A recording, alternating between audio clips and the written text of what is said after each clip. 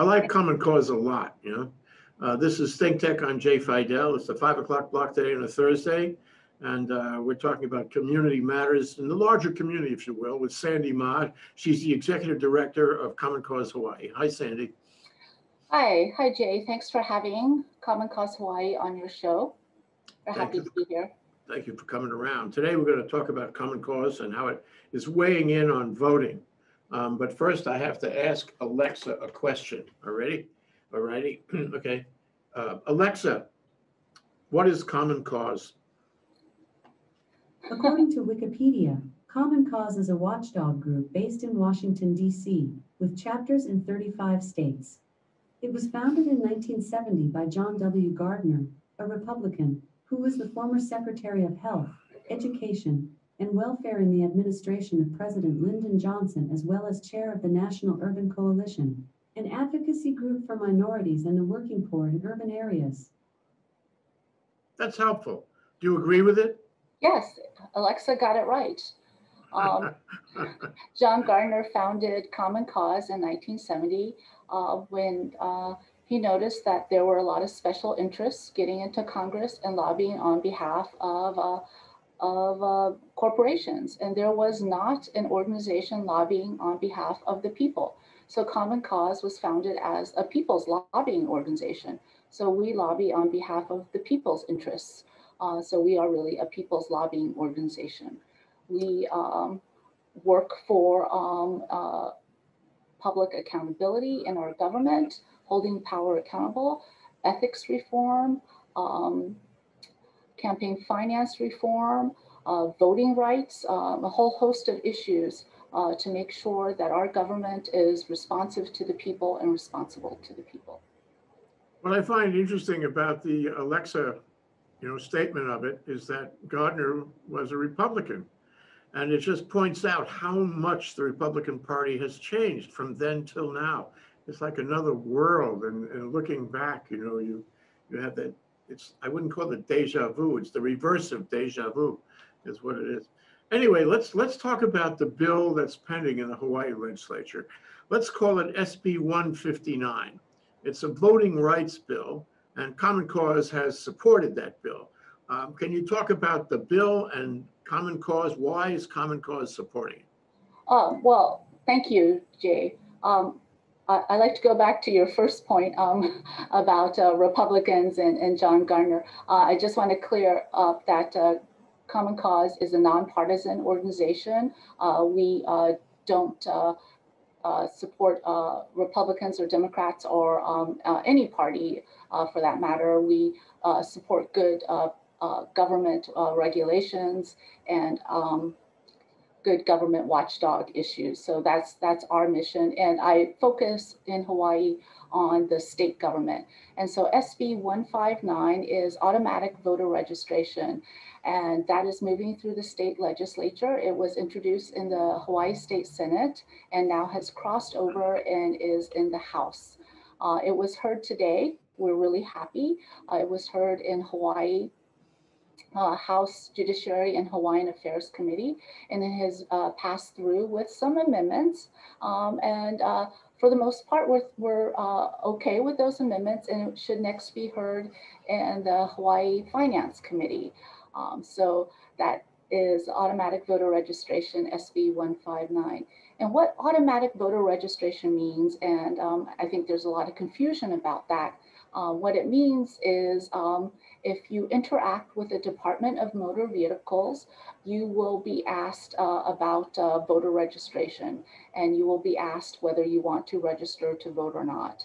And if you want to register to vote, you will have the opportunity to register to vote at the Department of Motor Vehicles. When you get a state ID, when you get a driver's license or update your state ID or update your driver's license, that's when you move, you get married, you get a new ID or driver's license.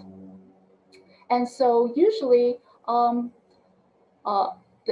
you go interact with the DMV, you have to fill out a new form to register to vote. And then that form is hand carried down to the elections office and then rekeyed in. And with automatic voter registration, the data will just be electronically automated, transferred to the Office of Elections. It won't be hand carried and rekeyed in. So you don't have to fill out any more information by hand.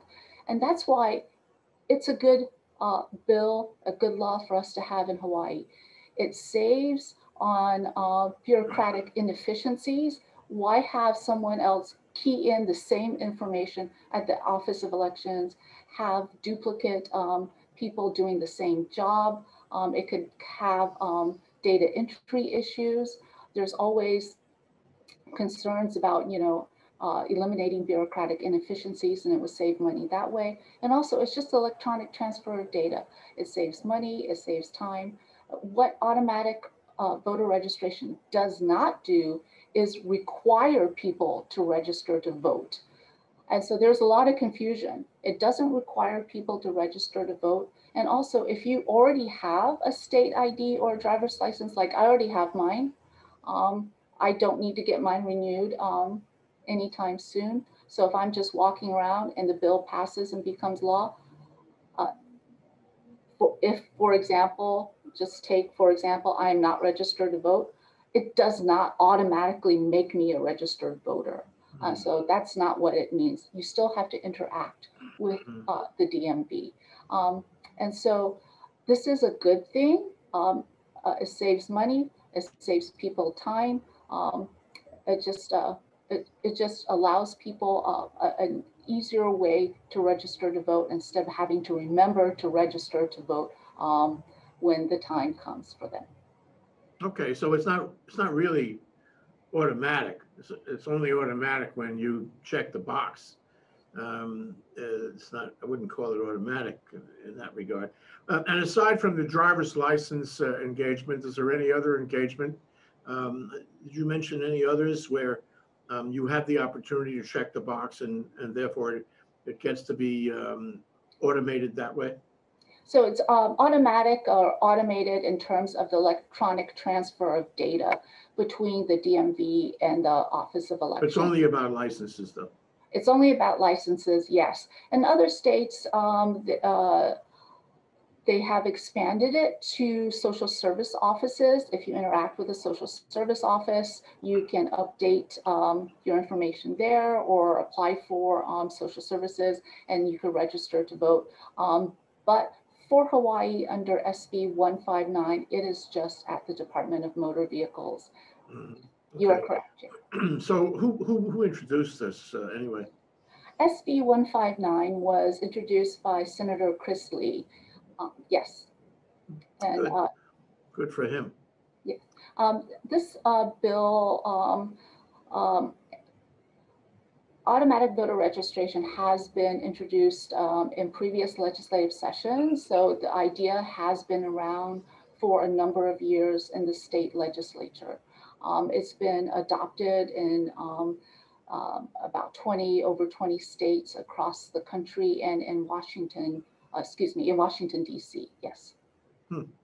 So you mentioned there are some amendments were attached to the bill today at the hearing at 2 o'clock. What were those amendments?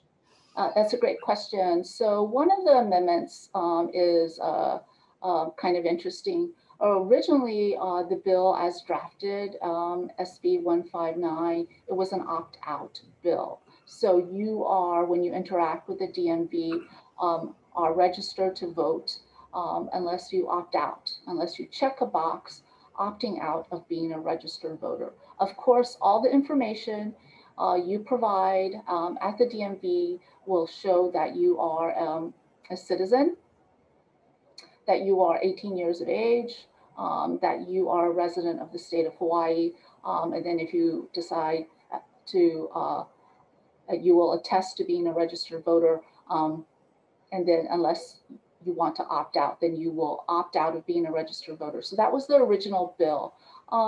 There were some concerns by some legislators that people may not know that they were being a registered voter if they were opted out. And so they thought that an opt-in version of AVR would be more, better for the public, so that the public would be more informed that they were actually choosing to be a registered voter. That was one of the amendments that was made, to have it be opt-in, like if you're interacting with the DMV, a person will opt in to be a registered voter and then start saying that, yes, I am a citizen, I am 18 years of age, I'm a resident of Hawaii, and I attest to that. Other states which have it the other way around?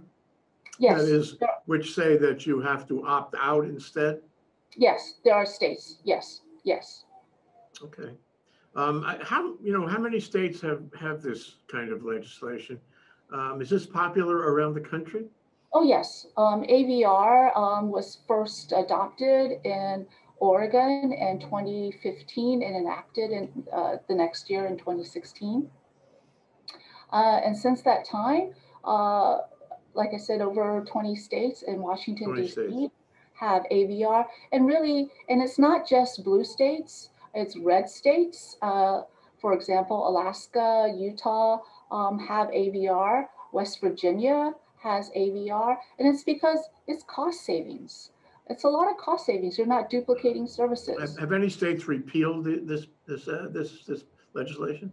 A lot of states are looking at repealing AVR. One of the most notable states looking at repealing AVR is Georgia. Georgia has AVR, and Georgia is looking to repeal AVR. I do believe that that effort is failing. Georgia's state legislative process is ending very shortly, and I do believe that the effort to repeal AVR is not going to succeed. But I don't want to speak out of turn. No, well, it just that's adequate for us to understand. So the other thing is, Common Cause was perfectly happy to have it as an opt-out provision, but that switched today.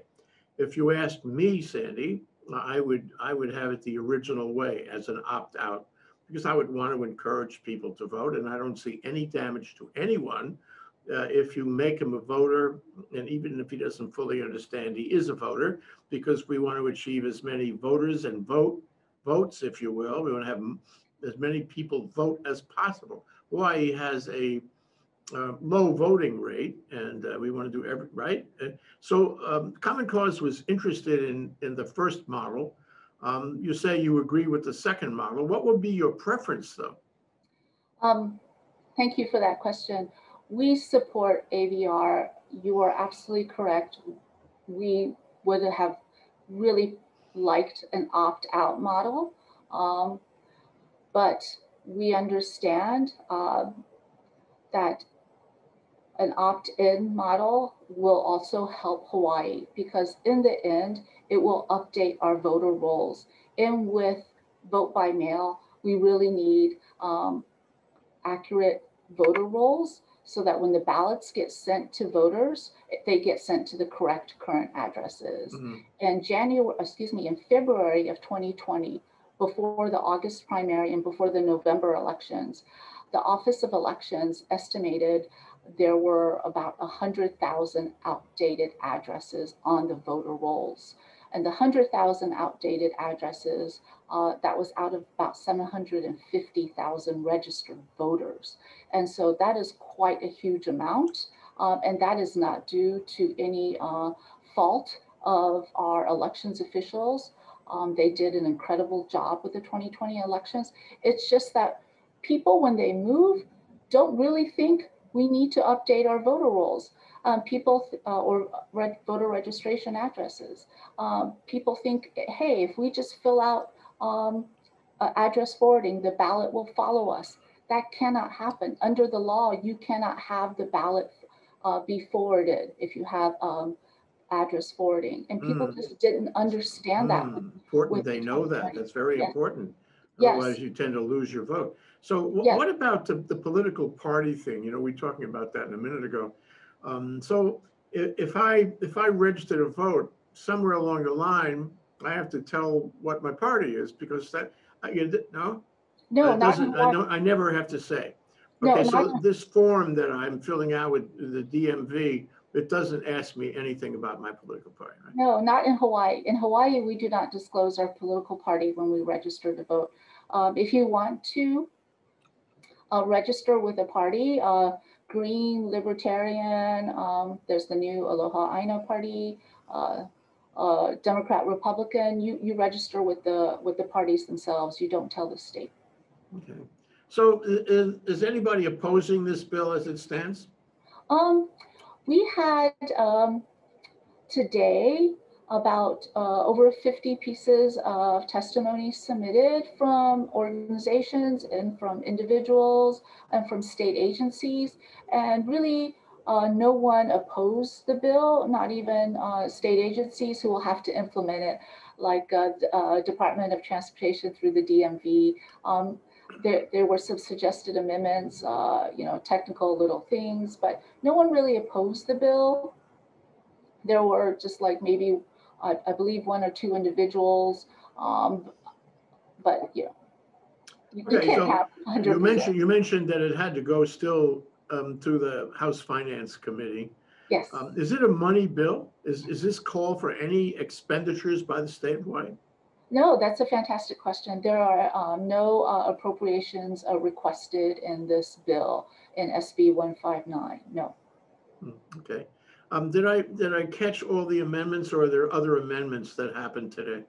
There were some little more amendments regarding address confidentiality that State Department of Transportation thought it was better left in other means, and a couple other amendments that I wasn't quite sure I wanted to see the final paperwork that came out, the House draft one that came out of the committee. I don't want to speak out of turn. I was taking notes, but I wasn't quite sure I caught all the page numbers and all the line items that were being addressed. Nothing substantive, though. It sounds very technical to me. It was technical. It was very technical. Yes. Yeah. So the bill is likely to pass. I don't I don't want to jinx myself. I'm really hoping it will. I'm really hoping because it looks different. It will still have to go through House Finance, and then after House Finance, knock on wood, it will still have to be reconciled with the Senate because it's different from the Senate version. In conference committee. Exactly. Nobody ever knows what's going to happen in conference committee. Maybe you do, Jay. I don't know. I don't know anybody who knows. Well, I hope it passes, because we have to make a statement in these times of controversy over voting. And it occurs to me that maybe there are people out there that are also introducing bills, as in 40 some odd states in the mainland, that tend to suppress voting, or clean people off the registration list. Is anybody doing that here in Hawaii? Trying to suppress the vote in Hawaii. Yeah, are there any bills? Anybody introducing bills like that? I haven't seen that, and so I really applaud our legislators for understanding that people's voice matters, people's voice at the polls matter. And I really hope that AVR passes, because easing barriers to registering to vote is the first step to getting people to the vote. And there was an incredibly powerful testimony today at the hearing for SB 159 by a person who provided services for the houseless. And this was to transition people into semi-permanent housing. And she was saying that it is so important for people when they are transitioned to transitional shelters to be able to get IDs, because when you are houseless and homeless, you don't have IDs anymore. And so when you have transitional shelters, one of the first things you do is to get an ID. And when you get an ID, you want to be able to register to vote. And that is how you do it. And we think about people who are lucky, who have, permanent addresses, who have internet and broadband, who can have a stable address and have the ballot mailed to us, but not everyone lives like us. And so we really have to make sure that the democratic process, democracy, covers people who are not as fortunate. And so that's why AVR is so important. The houseless community can really benefit and can have a voice. We have to do everything we can to enable people to vote. It's more important now. It's a more high profile issue now, which takes me to the fact that if I look at your Common Cause website, that's commoncause.com. Now there's two Common Cause entities. One is the one that lobbies, and the other is the one that is an educational foundation. If you give to the educational foundation, you get a tax deduction. If you give to the one that lobbies, you don't. Anyway, and of course they cross over in substance. So the question I put, if you look at the Common Cause website, you see lots of initiatives nationally about voting. It's not just issues like automatic voting registration. It's lots of issues about getting people to vote. And I want to spend a little time with you about what Common Cause does to increase the number of people who vote, what it does here in Hawaii, what you're doing, and what it does nationally. So for Hawaii, we supported vote by mail, and we worked with a number of coalition partners to pass vote by mail. And we were really lucky we did that prior to the pandemic. And when vote by mail passed, we did a lot of public education outreach to inform the public about the vote by mail process and to educate people about the vote by mail deadlines. When you receive your ballot, don't throw it away, and you have time to fill out the ballot and turn it back, where the drop boxes are, where the voter service centers are, and if you don't receive your ballot, that you can still go in person to vote in person at a voter service centers. And so we did a lot of public outreach. We did a lot of webinars with our coalition partners. We contact a lot of individuals. So that is our public outreach, public education component of what we did to make sure that people were able to vote, knew how to vote, because it was a new process. And our vote by mail process was 100% all in, all at once. We didn't have a pilot. We didn't do county by county. So, so that was something we did. Okay, anyway, I want to move to the other thing. And for that, I want to ask Alexa another question. Alexa, what is voter suppression?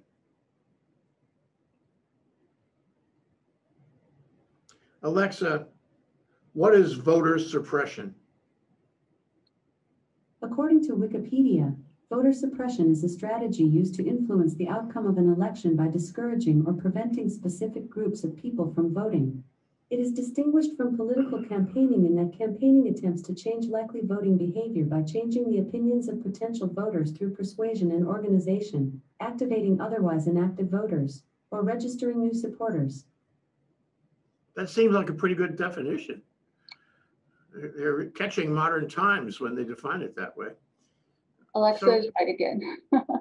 Yeah, well, I want to ask you, what Common Cause is doing about voter suppression, which is taking place in more than 40 states, and it's sort of a shameless, racist attempt to limit, a lot of people from voting.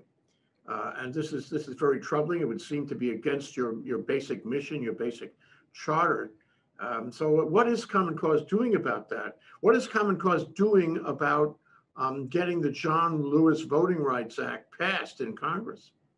So thank you again. So on a national level, we are definitely supporting expansion of the voting,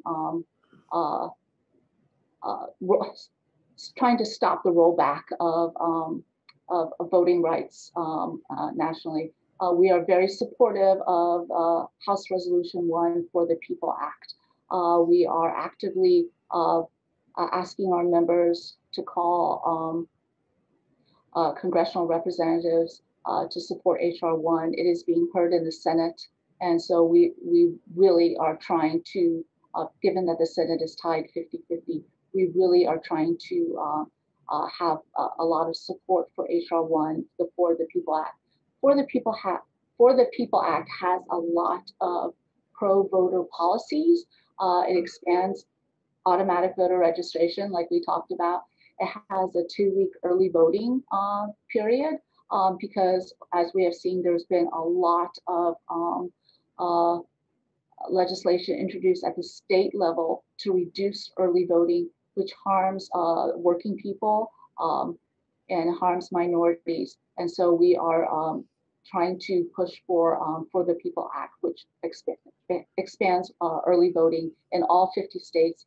It would increase vote by mail, which of course we have in Hawaii, but a lot of states are repealing vote by mail. And so that is what we are doing with For the People Act. You know, but it seems it's futile these days, doesn't it? If you have the cloture rule and the filibuster rule in place, you're never going to get enough votes in the Senate to pass it with those rules, and it won't pass. Therefore, it seems to me that if you want to get it passed, you need to lobby Republicans, which is a hard case. They seem to be very, lockstep about this, or the alternative is to just get rid of the filibuster or cloture, or modify it so that so that this bill would pass. I guess that's got to be part of the campaign, isn't it? It's got to be part of the campaign. What is Common Cause doing or thinking about that? We do support eliminating the filibuster. We do. We've come out in support of eliminating the filibuster. We recognize that it is a relic of the Jim Crow era to prevent good legislation from passing. And so we do eliminate supporting the filibuster. Aren't you worried that if the Republicans, win the majority in both houses in 2022, which is a possibility, that they'll, just repeal the Voting Rights Act immediately? Well, I think what we've seen with the fight over the Affordable Care Act, Obamacare, is that if the people speak out, we can preserve the rights that we've won. Mm-hmm. And what we've seen with that is when the Republicans had control of all federal branches of government, Congress and the executive, the people spoke out and said that they wanted to keep the Affordable Care Act. And that was not repealed. There was a lot of effort to pass legislation to repeal it, and the people spoke out. And so I think the people's voice needs to be heard, and that is Common Cause's mission, is to allow that, to help people's voice to be heard, to teach people how to lobby their legislators and give them means to do so. Yeah, very, very important point.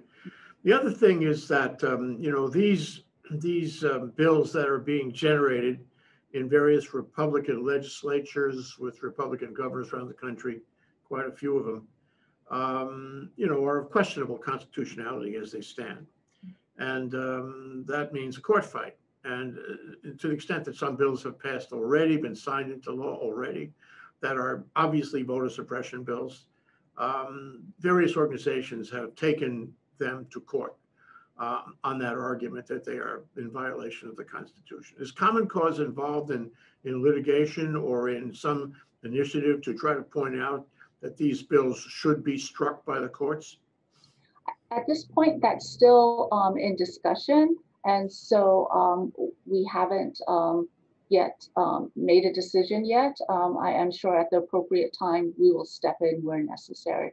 As you probably know, we did file a suit regarding the redistricting in North Carolina. So we do file suit when necessary.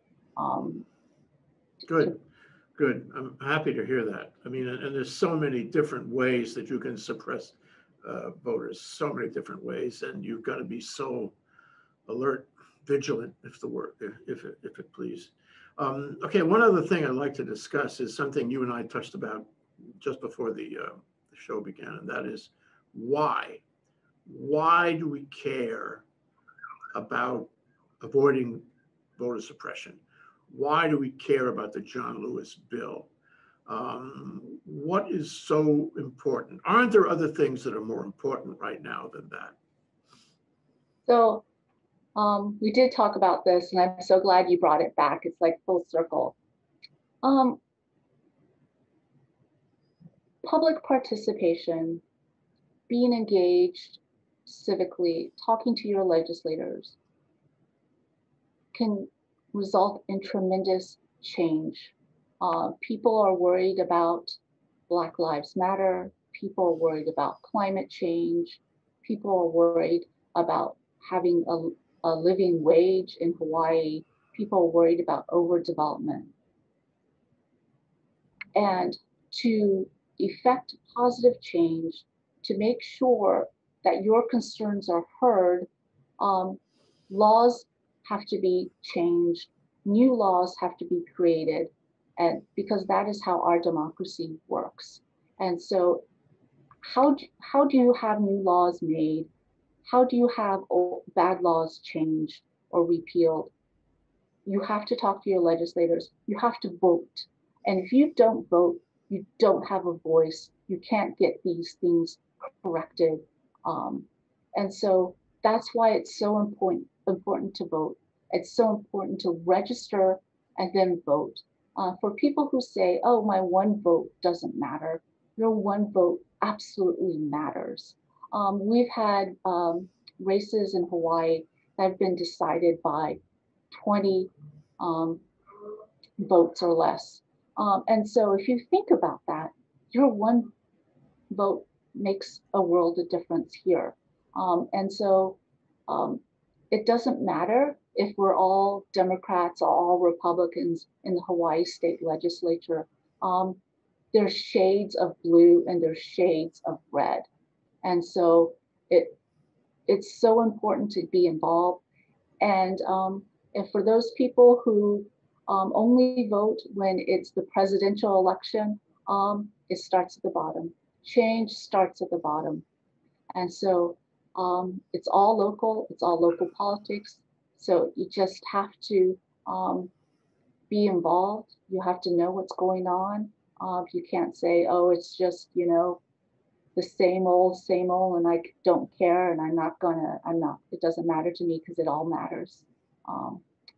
And so well, I think it's very important because our democracy will not survive unless people can vote. It's a core point.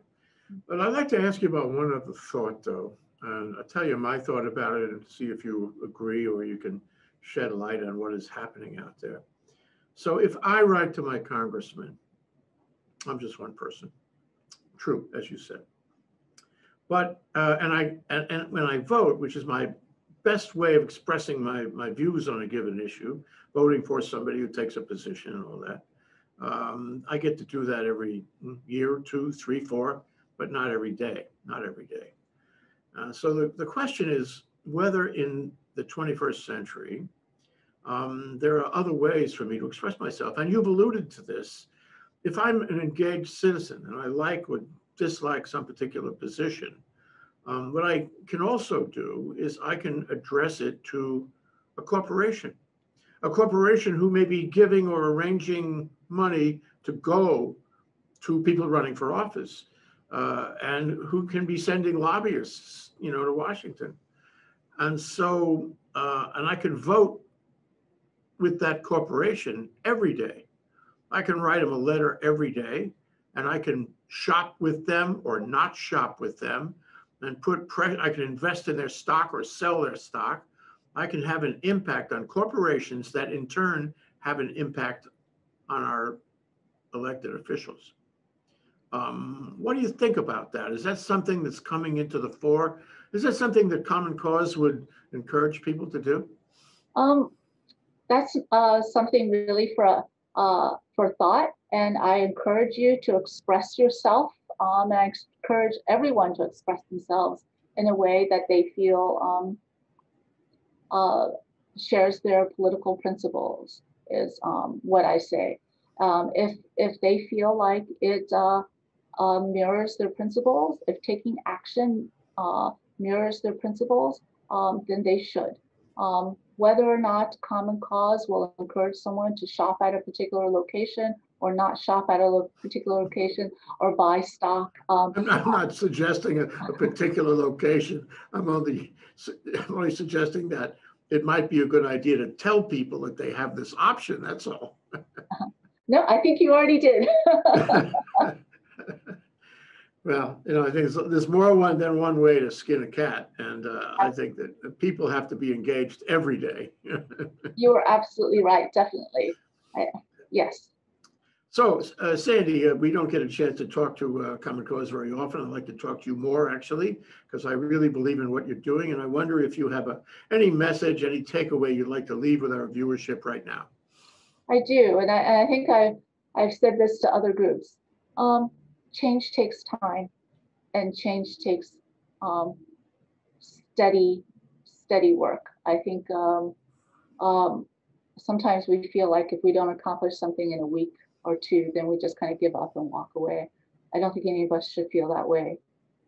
We have to keep at it. And so it may seem kind of dark now, even though we just, especially in the last few days when what happened in Georgia with the killings of female Asian people, but change takes time, and we can't give up, and we have to be steady at it. And that's really what I want to say to people. Be steady. Don't lose focus. It does take time. Amen to that. And my compliments to Common Cause. I admire it very greatly, both on the local level and the national level, doing important work. Thank you, Sandy Ma, Common Cause. Aloha. Thank you, Jay.